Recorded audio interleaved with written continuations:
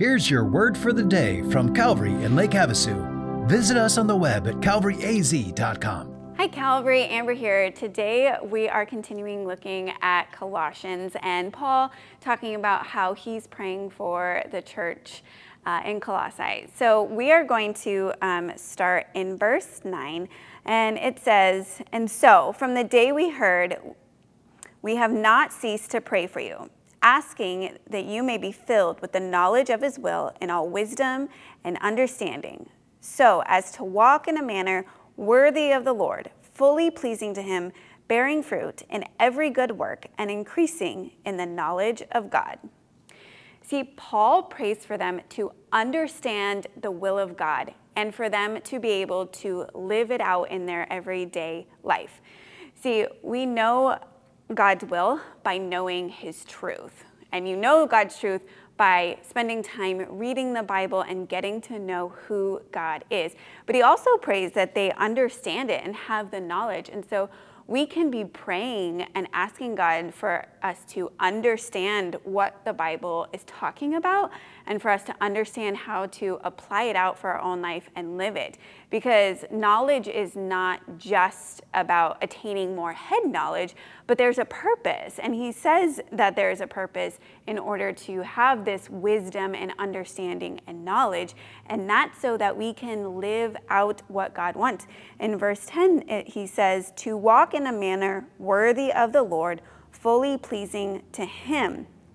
And so we want to know God's truth and to let it change our hearts so that we can live in a way that glorifies and praises God through our actions. See, it's important to know that our salvation is secure in Christ. Jesus did all of the work for salvation, and he's the one that makes us secure. So we don't have to worry about messing it up. We can't do anything to earn salvation. That's only in Christ. We just need to accept it. And nothing that we do can change God's love or his grace and forgiveness for us, but we can live a life that does displease God.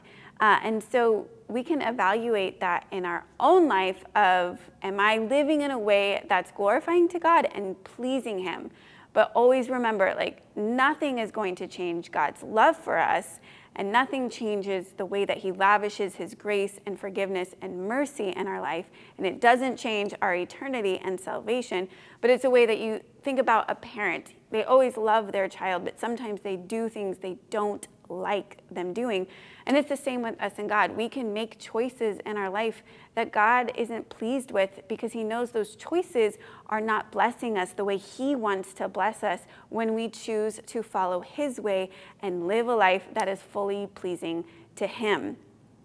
See, our own choices most of the time lead to pain or destruction or some sort of suffering, and God wants to bless us, but we have to choose to know his word by reading it and letting him work in our life to change our life and live it out. See, Paul talks about that we bear fruit in every good work. And again, this is not trying to work to earn salvation or earn God's love. We can't do that. God's love is perfect and complete just right now because God is perfect. And so it doesn't change. And again, we can't do anything or earn our way into heaven. These good works and the fruit that we bear are evidence of the life-changing relationship that we have with Jesus. And we can't try and force it or trying to perform or make it happen on our own, but it's us surrendering to Christ. It's us choosing to seek his truth, seek out God's wisdom from knowing the Bible, and letting the Holy Spirit work in our life to produce his character and fruit. We've been talking about the fruit of the Spirit on the weekend, and those are evidence that come out of our life when we know God's truth and wisdom and let him take control in our life. And so I pray today that you would seek God's truth, that you would surrender to following Christ in every area, and that you're filled with the spiritual wisdom and knowledge of Christ. Have a great day.